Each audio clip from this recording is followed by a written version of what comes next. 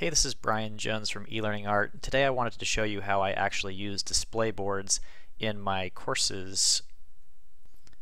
So I think what you might be used to seeing is a single screen where information is displayed. And this is good, but that's just one of the three views that I use when I'm creating an e-learning course. So let me show you the other views.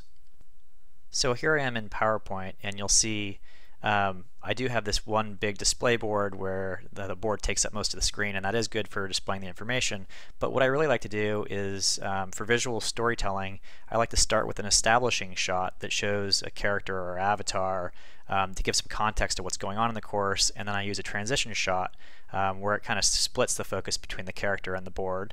And then you can zoom in onto the board for more information. So that kind of lets you go from establishing shot, transition, information.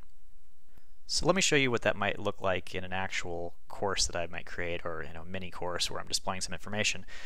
Here would be the zoomed out view, and it's not the best for viewing the information. It's readable, but that's more just to set the scene. So you do that, and then you'd move in a little bit. The information is easier to read but still not perfect, and then you could zoom in fully. So this could be the menu, you could make it clickable, and then they could read more information. So you could put the information on these other slides. And it doesn't just have to be text. You can add anything in there. You could add an image or whatever. You just start with the board blank.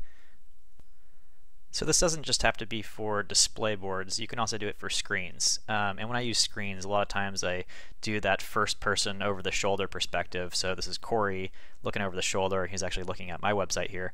But you could start there as the establishing shot, and then you can move in a little bit. Now you can start to see more of the information, and then really zoomed in gives you a focus on the information.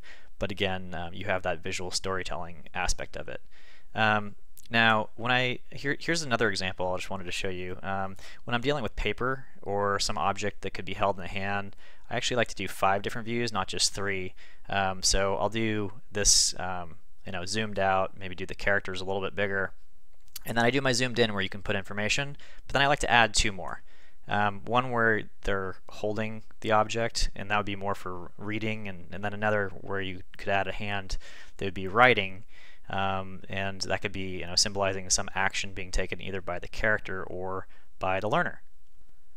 Now, one of the cool things is how easy it is to edit this. So the boards start blank, but you can add text or graphics or anything just right in here. And actually, let me open the selection and visibility pane, and you can see that's the content text, and the board is its own asset. You can change the character or move the character.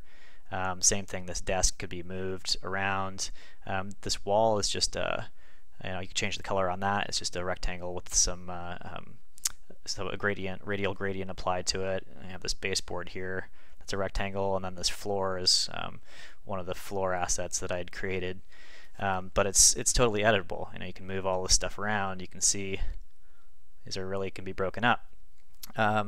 Same thing with the other templates as well. So with the screen here, this over the shoulder view of Corey, you can move them around, and you can do some cool things, fly-ins or whatever. But this is just a graphic that I took a screenshot. So you could put anything in here. You could put text, you could put graphics, whatever.